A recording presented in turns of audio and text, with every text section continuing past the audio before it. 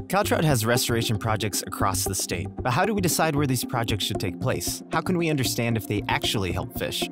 This is where scientific monitoring comes in. We work with our partners to gather data on how fish use and migrate through watersheds to better understand what streams they rely more heavily on, where in those streams they encounter problems, and where we should focus our efforts. To achieve this, we use a variety of monitoring methods across California. In the Bay Area, we use pit tags, just like the ones vets implant in your cat, to track fish when they swim over detection arrays. In the South Fork Eel River, we use acoustic telemetry tags embedded in young fish. These send out a ping when they pass a receiver. There's another type of tag, the embedded radio tag, that we're using to detect fish as they migrate above the former dams on the Klamath River.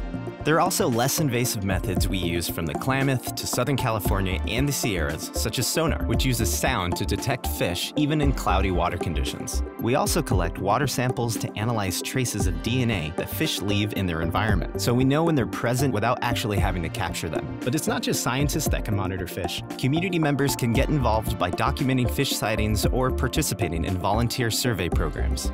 While each method collects information in different ways, they all work towards the same goal of better understanding how fish use and migrate through our watersheds. Monitoring fish migration is crucial, yet it's often underfunded and overlooked.